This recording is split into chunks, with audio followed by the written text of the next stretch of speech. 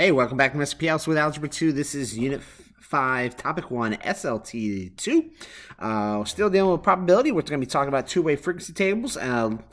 Two-way frequency tables you looked at in Algebra 1, and two-way table just means that you're looking in two directions, both columns and rows, and you're looking at different types of data at the same time.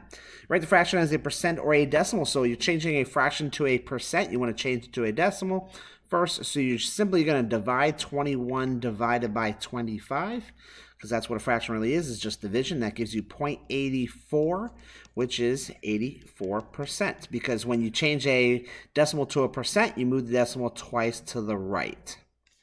231 divided by 382 gives you about, I'm going to have to round this one, 0.605. Let me see if I just made sure that I did that right. 231 divided by 382. Yep. So that's about 60.5%. Give the decimal or percent, find the amount represented out of 1,000. So 27% would be 27 hundredths. If you want to make it thousands, you just add another zero to it, and you got 270 thousandths. 5% is 5 hundredths. Add a zero to it, and you get 50 thousandths. 12.5% will be 12.125, which is already thousandths. So that's 125 out of 1,000. This is already thousandths, so it's 132 thousandths. And this is 75 hundredths. Add another zero to it, and you got 750 thousandths.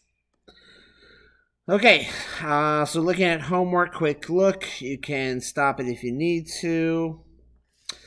I'm not going to go through those questions. So based upon the survey, so you're looking at a two-way frequency table, which means you're looking at, you're taking all the surveys. So this is determining whether or not people want to have a new high school built or not.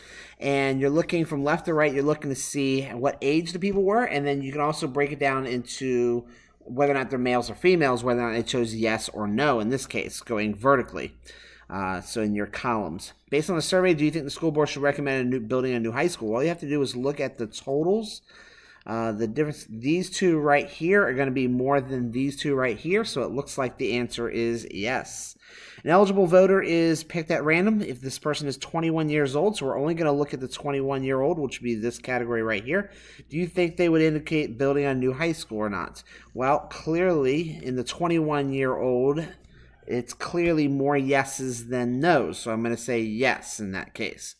If a 55-year-old person is picked at random, do you think that they will want to build a new high school? So 55% is these two, so that adds up to 66. These two add up to, what is that, 79? So I'm going to go with no. So what it looks like to me is that the older you get, the less likely you are to choose yes.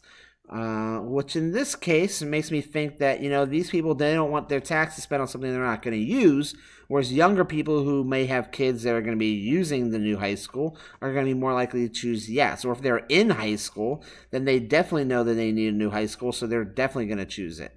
So if they're in that 18 to 25, which means they probably just out of high school, I should say, which means they know that they need a high school, and they want one built, and they don't want somebody else going in the same school that they just came from, or something like that. So there's multiple reasons, the reasons why.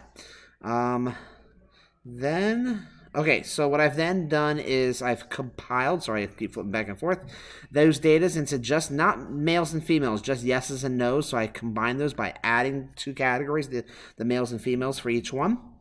And we have some headlines. So we're going to look at these headlines to determine if these headlines are supported by the data.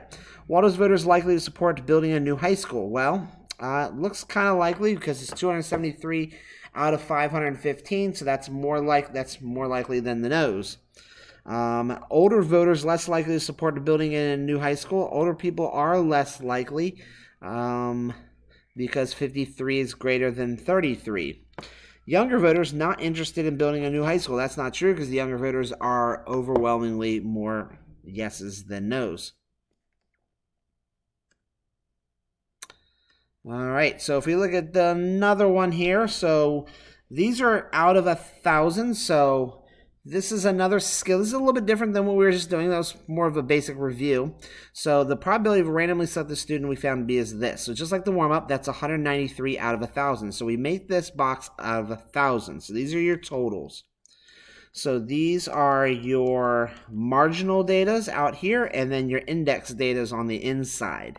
So it's kind of like the margins of a piece of paper. It's on the outside of the paper. So these are all the totals. Those are your margins. And then the index is whatever data it takes to create those totals on the inside. So there's 193, so you simply put that 193 right here. That's the probability high school is found to have asthma, so that's all the people who chose asthma, so that's a total. Probability of randomly selected student having at least one member, so that's in this column, in their household who smoked was reported to be 421, so that's 421 out of 1,000. Now, once you have this number, and you know this is 1,000, you can find the rest using mostly just subtraction. So 1,000 minus 193 is 807, because you know these two add up to 1,000, and these two have to also add up to 1,000. So 1,000 minus 421 is 579. Now, how to get these numbers right here? So these blue numbers aren't here just yet. So I've only done this part.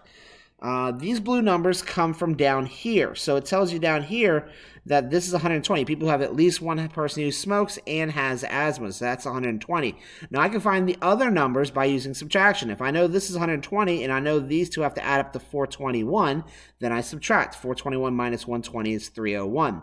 And then once I have these two numbers, I can find these two numbers by subtracting by the columns. If this is 301 and the total has to be 807 in this row, then I do 807 minus 301 is 506. Do the same thing here.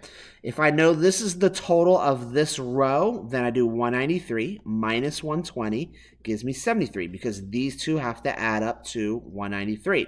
Just like these two have to add up in the columns. So the columns have to add up to the totals, and the rows have to also add up to the totals. And then you can use it to solve these questions, which I'm not going to get into because this is good practice. And I'm going to stop right there because I've covered basically the basics. Thanks again for watching, and have a wonderful day.